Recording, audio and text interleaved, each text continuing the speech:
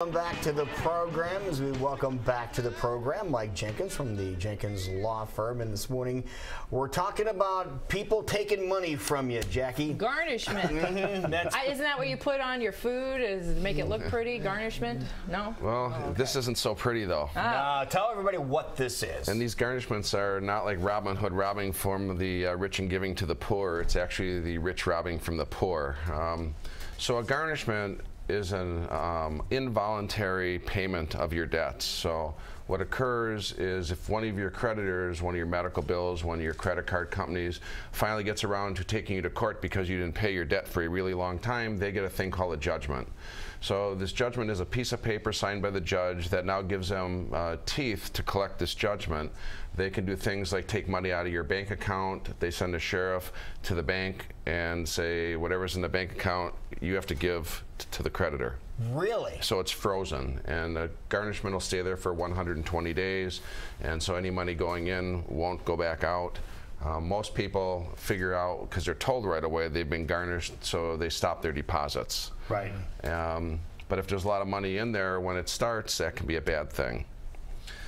Then another type of garnishment that occurs is your wages, and so that's kind of a different thing. The statutes of Iowa govern wage garnishments, and so what happens is the sheriff has a notice go to the payroll department of the employer, and then they'll begin taking money out of the person's paycheck.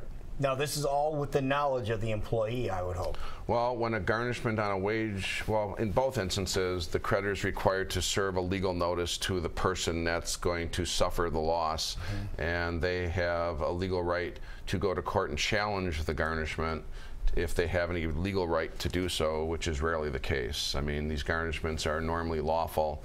They're just unfortunate, and they hurt.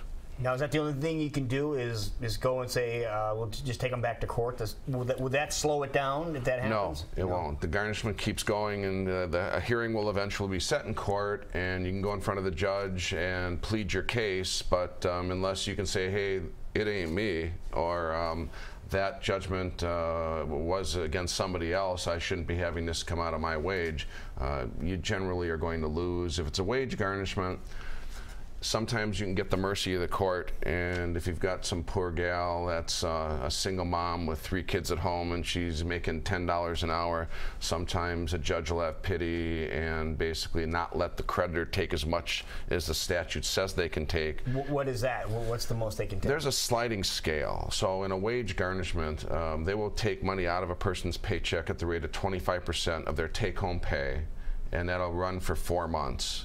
It'll stop, however, if the creditor has reached the level of money they can collect in a calendar year.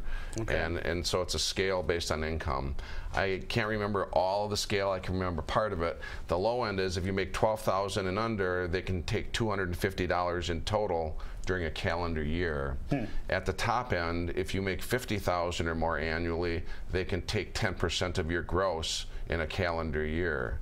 So if they've collected $5,000 on a $50,000 income in 4 months, it's over for the year. If they haven't, they can renew the garnishment and let it run some more until they've collected the $5,000 if the judgment is more than that. Now, I imagine you can't just make a phone call and have a garnishment happen.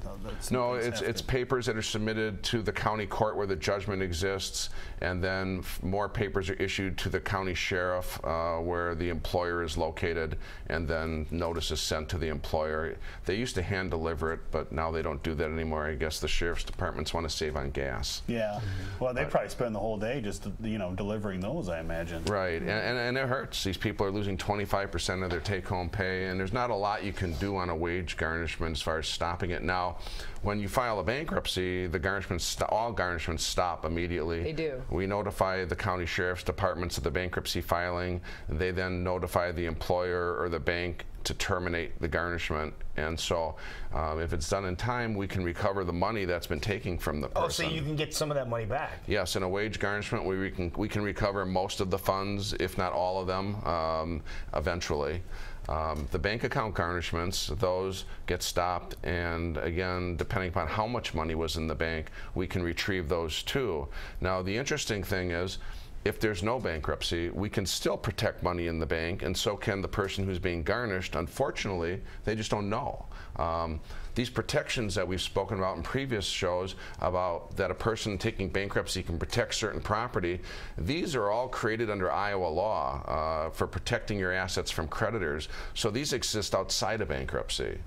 So a person can protect up to $1,000 of money in the bank as a protection under the exemption statutes. And so if you've got a husband and wife, that ups it to $2,000 in the bank. So when your bank account gets garnished, a person just needs to know their rights, and they can file a paper with the court objecting to it, stating that this money is protected, it's exempt. And most people, well, all people don't know that, and so they don't do anything and they lose their money. Now, if they've come to me for a bankruptcy and this has happened, normally I just place a phone call to the creditor's attorney that's done it and say, hey, release the money, there was less than $1,000 in here, or there's a husband and wife and there's $1,200, we get it all, and all we have to do is show them a record from the bank account how much was in there when the garnishment hit, and they release the money. Okay. So a person could do that themselves if they know. So hopefully if there's a lot of people watching today and this happens to them, they'll be able to help themselves and go to court and maybe get their money back without having to go to a lawyer. Because now you keep saying Iowa law, Iowa law. What happens if maybe something happened and you were in Illinois? Or you were in Minnesota? That's a real good question, because people move around a lot, and sometimes they have debt problems where they were living in other states and they came to Iowa to come to get a good job. Right. And so if they had a judgment against them, well, I've got one right now in the state of Michigan, and they come to Iowa and they're working here a few years, that judgment can come to Iowa, but there's certain procedures that they have to use. A creditor's got to send that judgment to an Iowa lawyer and then have it essentially registered in Iowa. A notice has to be then mailed to the person that the judgment's against, saying, hey, this is happening. If you want to challenge it, you got 20 days to say, hey, this isn't me, it's an unlawful judgment or something, but they're usually valid. And then they can go and garnish on that judgment just like it was an Iowa judgment. The problem is, I've got a case right now where some attorney's office, a collection firm, sent a garnishment paper from Michigan to my client's employer here in Iowa, and it's just an Iowa employer, and they weren't really experienced and knowledgeable, and they just started taking money out of my client's paycheck, and they shouldn't have done it, because they're only supposed to take it out if it's from an Iowa sheriff's department that's directing it. But a lot of these people, they don't know. They're just payroll people. They're not lawyers, and they don't think maybe we should check with our legal staff. We haven't seen this before.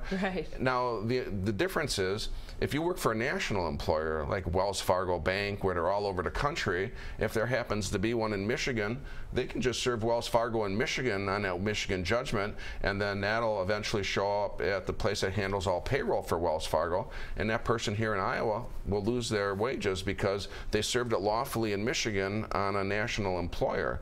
And there's a lot of other national employers that can happen with, but in this case that I'm talking about here, my client didn't work for a national employer. She looked for a local Iowa company, and so what the law firm did was illegal, and they took one part of my client's paycheck and are having to send the money back, and they immediately notified the employer, hey, we made a mistake, stop this. Yeah, a lot of rules and regulations. It's good to have someone you can talk to that knows exactly what's going on. Yeah, right. Now, if people want to get a hold of you and get more information on this, what's the easiest way? Well, you can call me at 255-1855, and I'd be happy to talk to you on the phone.